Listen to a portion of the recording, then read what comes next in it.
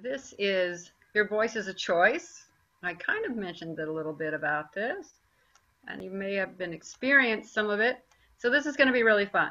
I'm going to play a sound of someone singing, a little snippet, and then they're going to speak.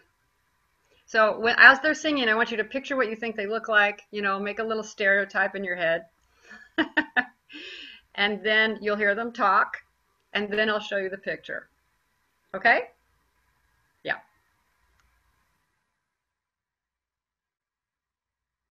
Man made electrolyte to take us out of the dark. Man made the bowl for the water like no one made the oil. I love it how you guys just stand up and just chat. It's great. And this is what she looks like. Did that surprise anyone?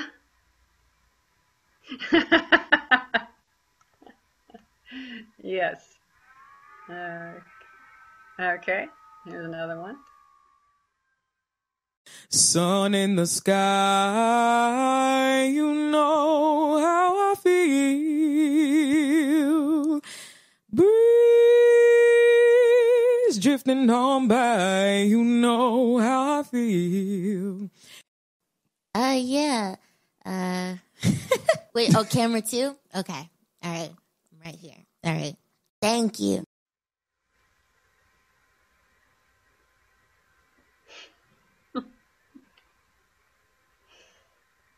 "16-year-old, I think, 16 that time.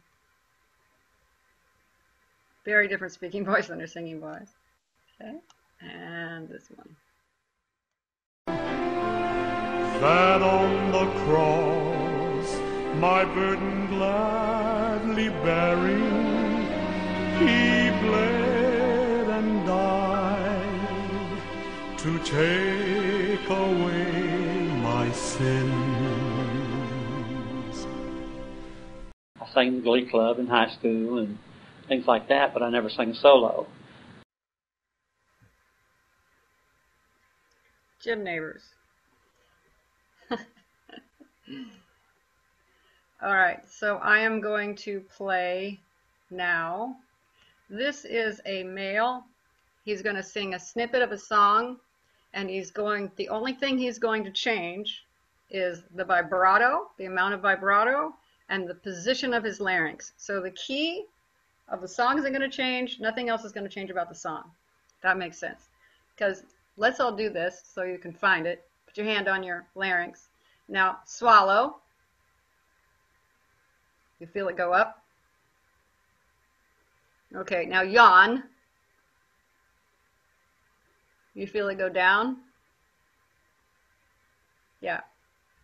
Okay, so your larynx can move, and you have that choice to move it. It is not a pitch changer. It is a timbre changer. It'll change the quality of the sound. Just like with any instrument, the bigger the body is, the darker the sound, and the smaller the body is, the brighter the sound. If you think of a violin compared to a cello, it still has strings, but you know, it's just a different shape. So when we lower our larynx, the sound gets darker. What I'll be explaining to you is that you got a whole mixing board. There's a bunch of different ways to get a darker and brighter sound, but this is one of them. Lowering of the larynx makes the sound darker. It also makes the sound more classical. And the more you go up, the more it starts to sound way more toward punk, I would say, the opposite end. Also, there's more vibrato in the more classical sound and less as you get more contemporary going up. So this is cool. Same guy, same song.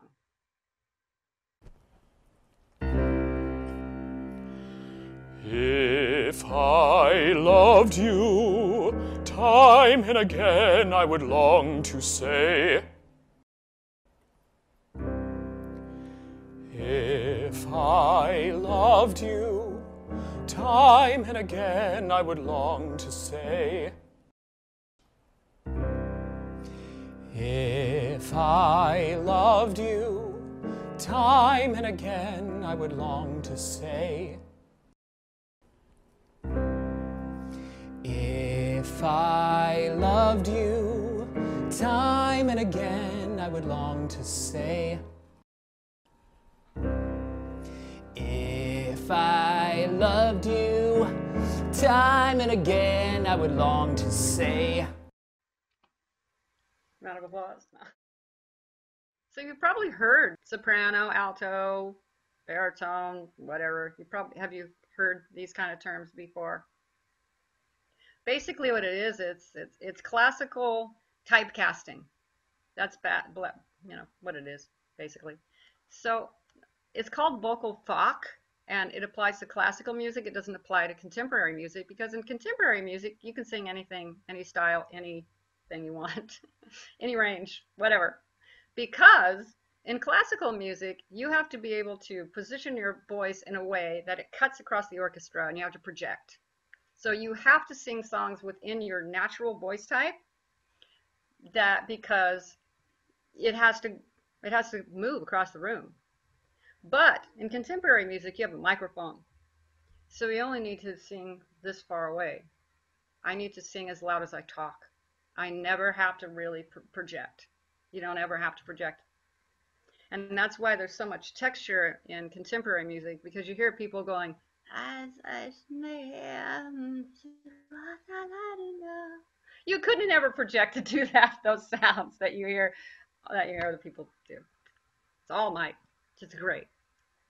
And basically it has to do with the range, which is how many notes one can hit, the weight and brightness or darkness of your tone, the size, that how much drama you can produce, where your range is that you're comfortable singing in, the color, the quality, the texture of your voice, transition points where you shift in your register, how extended your registers are, what your speaking range is like, your physical characteristics, like how you're built, how you're small, thin, large, whatever, tall, your age and experience. So if you're singing opera, they will typecast you, because if you're a thin, high-pitched soprano, they're going to put you in, Christine, right? She's going to get that role of the young, pretty, innocent, whatever. And then if you're like heavy and, you've got a darker sound, maybe you're going to play the villain. They're going to stick you where you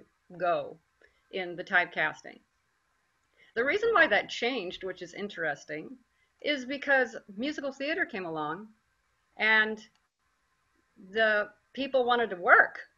So they just went, oh, you need a soprano? Okay. Oh, okay, you need an alto? Oh. Just give me the job. I'll do whatever you want. And then things changed. Just to know that it's possible, because I showed you examples of people who don't sound like they talk, and someone who actually just did it, right, 4 in a row, totally different sound of the voice, same person. And it wasn't changing the key, it wasn't like he was singing high or singing lower, same, except everything was the same. So yes, you will learn how to do that. And I'll do some things, just little things I'll have you do that seems like crazy weirdness, that why are you making me do this? And it'll make sense. Just play along, humor me, the crazy woman. It'll be fun. Very much fun.